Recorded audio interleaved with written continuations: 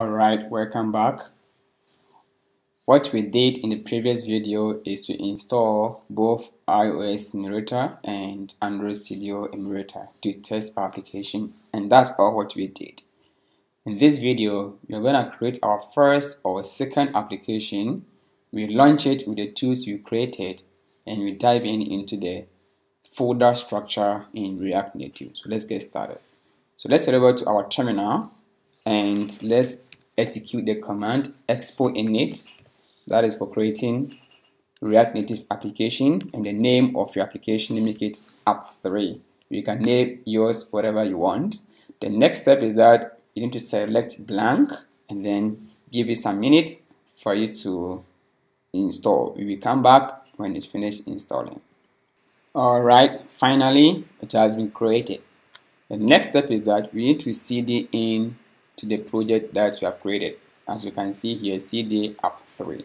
So I'll say cd and the name of my application, and let me clear my console.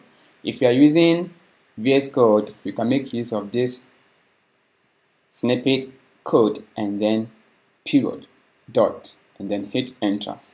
If you're not using VS Code, you can open it manually in your preferred code editor, but I suggest you should use VS Code because it's a nice tool. Right, so let me make my font bigger to visualize what we have done, and let me rearrange my terminal well. Let me put this one here, right, and my code here. Perfect, good. So let me enlarge it. As you can see, or you can see it well. So now let me make it a little bigger again.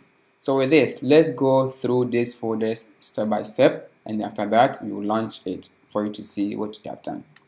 So the first folder is called Expo Shared, and this is an Expo internal folder. You don't need to pick in there or here. So next one is Assets. This is where we store any assets we may want to use in our application, like images, videos, fonts, and icons. And Node modules, these are all the packages we have installed that make up Expo and React Native. Whenever you install using npm a new package installed, it gets added here inside this one. Right, this folder should never be checked into source control. Right, you don't need to put this one to source control.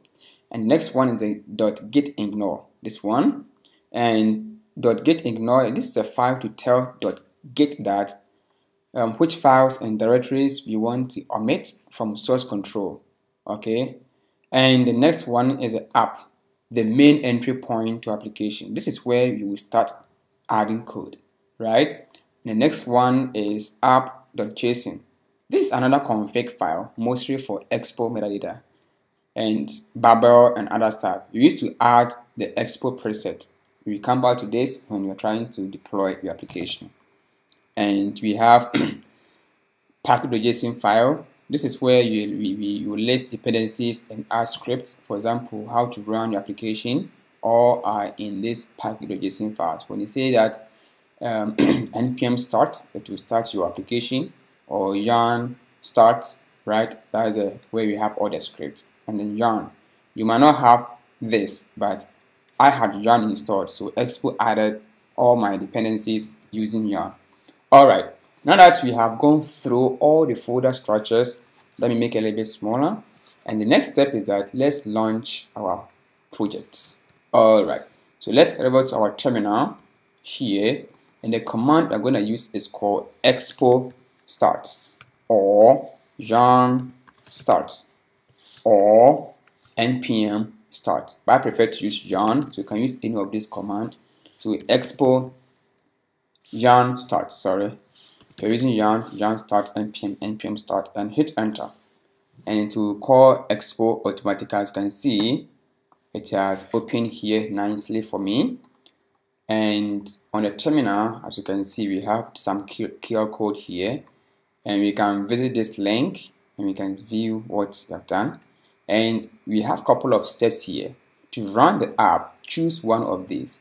So you can test you can run your application on your native phone. If you don't have Android Studio or iOS Simulator, we can use Expo app, right? So if you're using Android, you can go to Android Play Store and download Expo app, and then you open that app. You see a scan code, and then you scan this QR code, and you see your application live on your phone. Or if you're using iOS, you can also download the app from Apple Store, and then as soon as you open the App Store, use your camera to scan this QR code, and you have it on that. But we want to test it using our tools we installed, that is Android Emulator and iOS Emulator. So if you want to run it on Android Emulator, first step, try to open the application Android Studio, right? And after you've opened it, right, you select configure and then FVD manager, right, and you select the virtual device you installed. So click on the play button. Okay, it says that mine is already running, right? So when you have that one, click on that and you need to open something like this. Let me show you what I have here. Mine has been crashed, don't worry, yours might be working well. So I have it open here like so.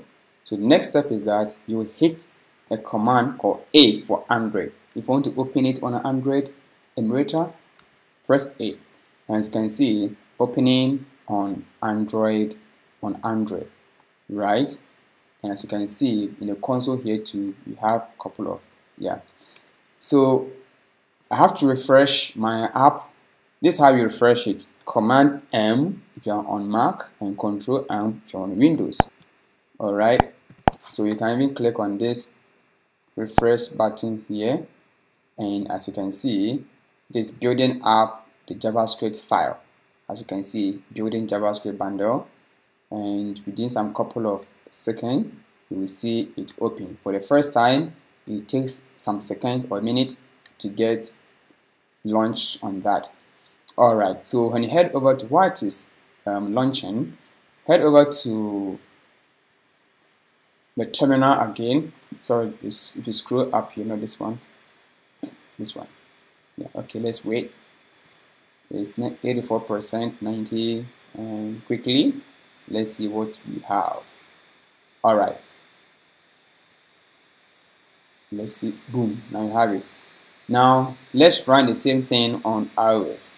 For iOS, we don't need to open the Xcode application, you don't need that. All what you need is type in I for iOS. As you can see, opening, as you can see, automatically it has opened here.